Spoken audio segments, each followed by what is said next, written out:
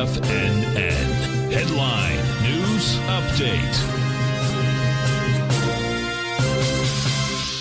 Welcome, folks. We have the Dow Industrials right now trading up 20, Nasdaq's up 38, S&P's are flat.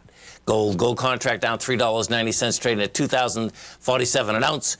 We have silver down silver up 29 cents, $22.65 an ounce. Light sweet crude up $2.63, $76.49 a barrel. Notes and bonds. You get the 10-year note trading down 14 ticks at 110.24. The 30-year down a full point plus 6 ticks at 119.21. The 10-year right now is yielding 4.168, and we have King Dollar. King Dollar over here.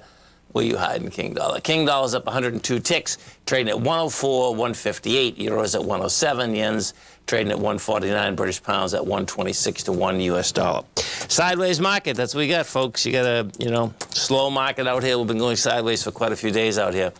But grinding higher, okay? It's not sideways because it is grinding higher. Bottom line, you get the SPY right now up 17 cents. You're trading out at 498.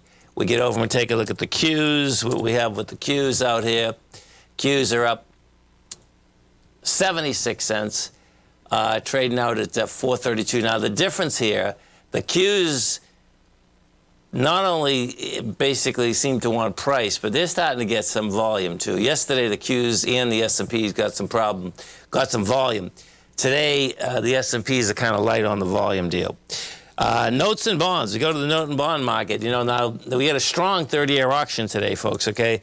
They auctioned off $25 billion of 30-year.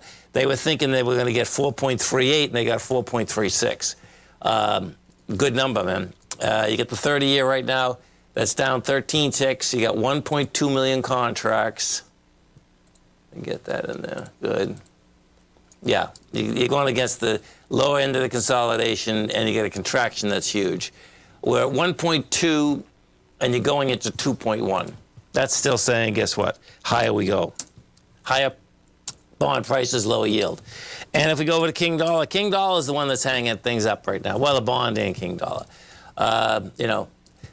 King Dollar got to 104.434 today. Gave up 300 points from that. Yeah, we'll see where it shakes out. Stay right there, folks. Come right back.